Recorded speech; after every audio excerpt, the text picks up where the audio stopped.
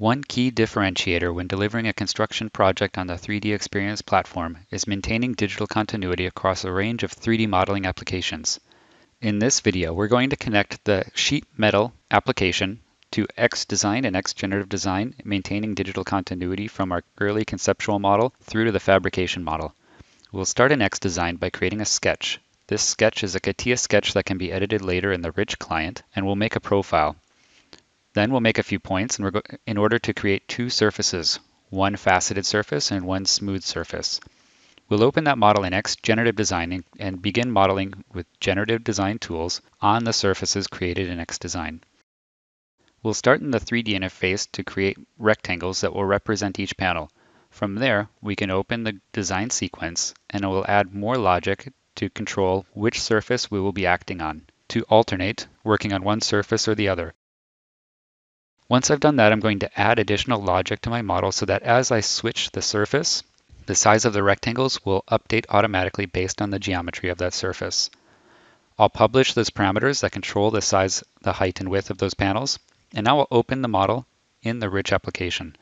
You see that the parameters and controls to switch from one surface to the other are still fully functional. From there, I'll open the sheet metal application and start to model a metal panel. In the sheet metal application, you can control K factor, you can control the bends, the radiuses, and the cutouts for fabrication. You can also view the flat panel unfolded that can be projected into a drawing. Next, I'm going to make an assembly, load my XGenerative design driver model into that assembly, and then my sheet metal panel. Within the context of the full model, I'm going to associate the width and height of my sheet metal panel to the outputs from my XGenerative design model, create an engineering constraint that's going to position my panel in the correct location, and then make an assembly pattern which is going to instantiate that panel across the surface, constraining each panel to the axis systems that have been generated in XGenerative design.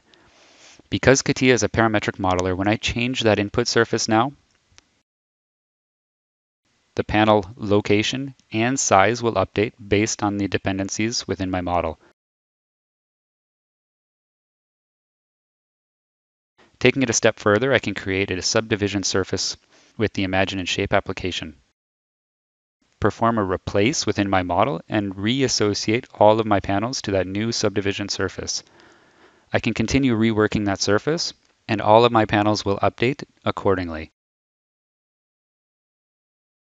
Because these are sheet metal panels, I can always go back and show that unfold, which could then be output to our manufacturing facilities to build these panels. So here you've seen very briefly a workflow that maintains digital continuity from our web conceptual generative design applications through into the rich client where we've done sheet metal modeling for fabrication. Thank you for watching this video. Don't forget to like and subscribe and stay tuned for our next video.